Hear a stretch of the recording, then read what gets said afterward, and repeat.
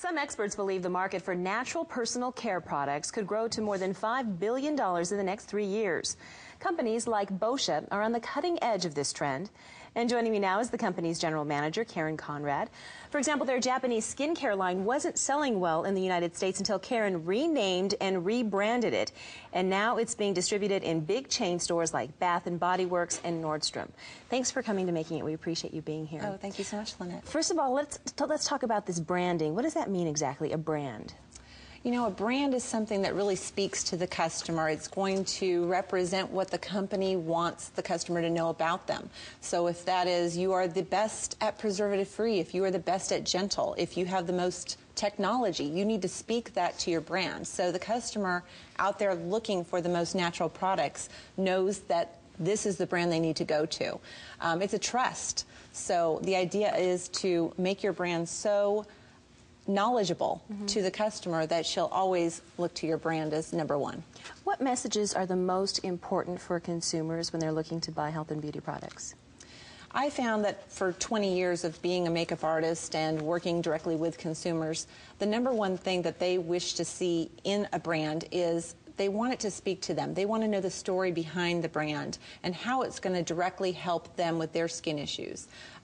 In this world today, you have so many different kinds of brands, and it's very confusing for the consumer. If she can really associate with a brand and its features, its benefits, what it'll do for them, they feel very secure with that brand. They want to go back and they want to tell others. Right. I mean, especially when you walk into any health and beauty product store, there's so many things on the shelves, you don't even know where to begin, really.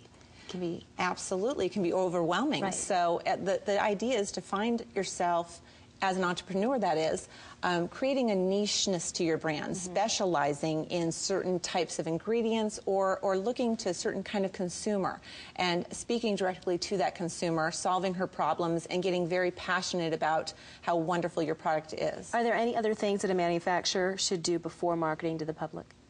Definitely they need to research and determine who their customer is and where they shop. Why do they shop?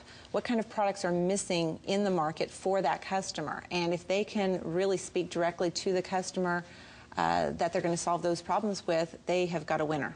In our show today, we've looked at the ethnic markets. How are those having an impact on your industry?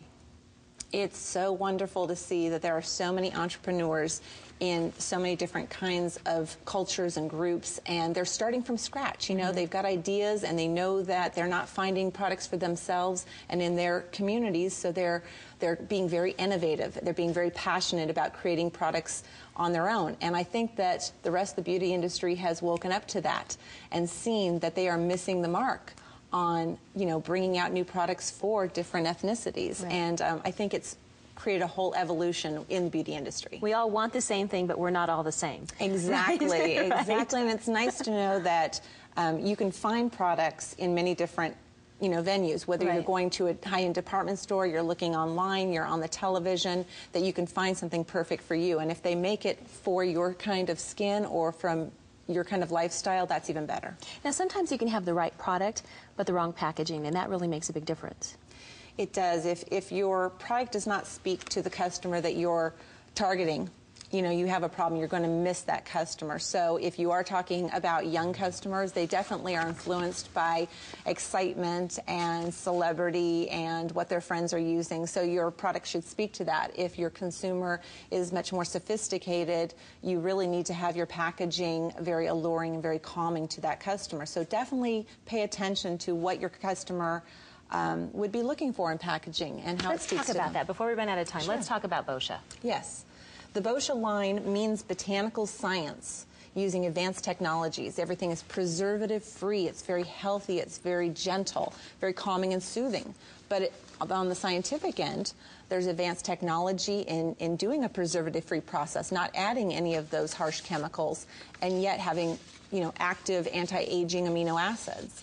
So to have a blend, we decided to cover the whole packaging with the botanical leaves and give you that understanding of calming and serene botanicals. You changed the name, you changed the packaging, everything. Yes, and consumers were really looking for a product that was beauty without compromise, something that was going to affect and, you know, rid them of some of their issues on their skin.